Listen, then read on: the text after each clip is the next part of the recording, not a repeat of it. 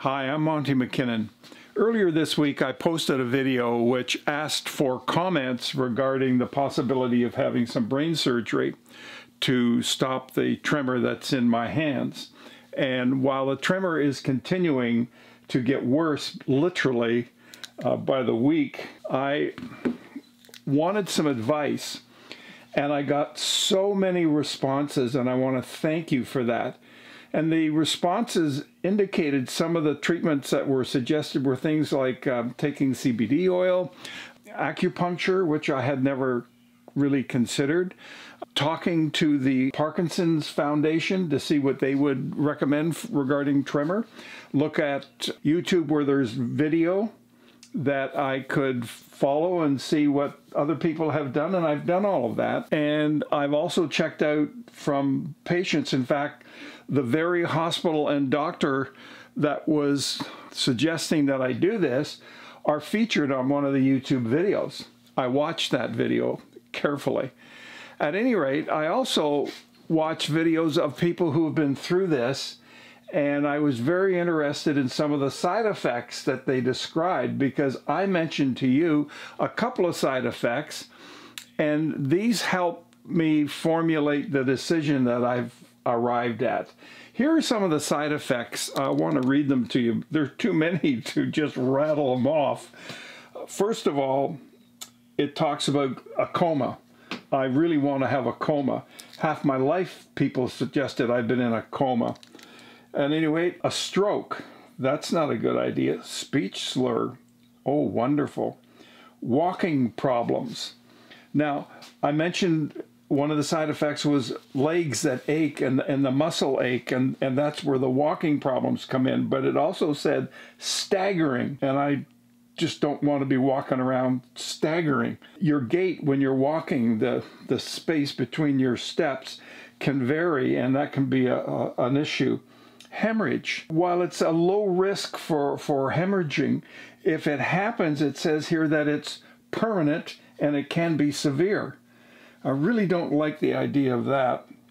Numbness sets in, tingling sensations, I mentioned that around the lips, muscle tightness on the face or in the arms, balance problems. Oh my goodness, staggering and balance problems and gait problems. Literally, you become immobile is a possibility, I guess. I don't like that. Worsening of some motor symptoms, apathy or disinterest. Can you imagine being disinterested in doing this?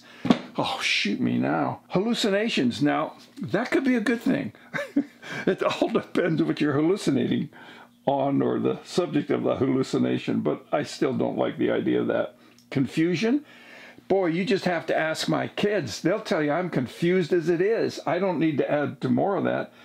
Judgment impairment, cognitive dysfunction, depression, mania, panic attacks, dizziness, lightheadedness, similar, suicidal tendencies, seizures, breathing problems like the coronavirus isn't enough.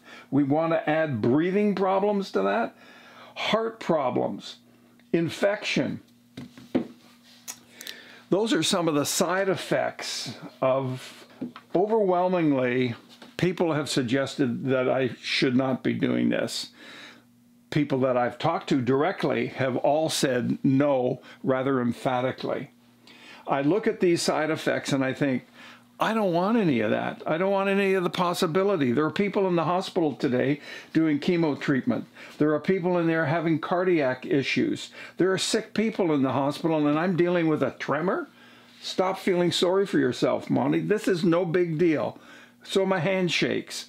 Well, I guess when you watch this video, you'll just have to shake your head a little bit in order to see my hand stand still. I don't know if that would work or not. I still like the idea of putting the crazy glue on my hand and put it down on the bench and see if my body would shake.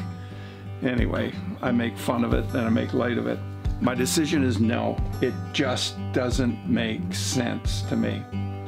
But I am grateful for your comments. I am grateful for your input, and I'm grateful for you being here. Thank you so much. I really value your opinions, and they matter to me. I really do think of us as all being in one big family. So Thank you for your advice. I'm going to follow it. We'll see you in the next video. Bye for now.